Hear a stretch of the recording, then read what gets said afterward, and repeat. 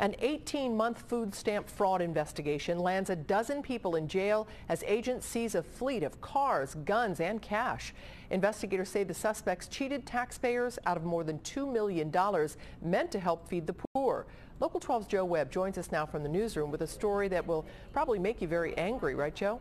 That's right, Cammie. A joint task force of state, federal, and local law enforcement conducted the investigation that focused on two Fairfield businesses, U.S. Beef and the Butcher Shop. Both businesses sell meat door to door, but the transactions often included food stamps for cash and drug deals. The U.S. Beef plant in Fairfield was crawling with federal agents this morning. Workers were hauled off in cuffs. Luxury cars and meat delivery vans were seized. I was just here last night at 9 o'clock and everything was fine, and I pulled into mayhem this morning. She says she lost her job and her vehicle. 19 search warrants were executed today. 12 of 14 arrest warrants were served. The scheme was uncovered after agents infiltrated the meat businesses and documented fraudulent transactions. These meat truck drivers taking food stamp benefits and exchanging them for cash, exchanging them for narcotics.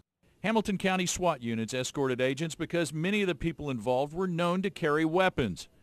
Agents say it was a lucrative scheme. They searched a Colerain Township home this morning, leased by one of the business's owners for $3,700 a month. The local operation reportedly accounted for 40% of the food stamp fraud in Ohio last year, statewide. The investigation is not over. Law enforcement hope today's action sent a message. We're looking at you. Don't think that we don't have your name and number now, and don't think that we're not coming after you soon. Now, agents say these meat truck drivers would develop a relationship with customers and then get to the point where they'd simply pay them 50 cents on the dollar for their food stamps. And sometimes those transactions were allegedly made with drugs, not money. Cammie? Wow. All right, Joe Webb reporting. Thank you. The investigation was a collaboration of the more than 60 state, federal, and local agencies that make up the Financial and Electronic Crimes Task Force. The people arrested are due in federal court tomorrow afternoon.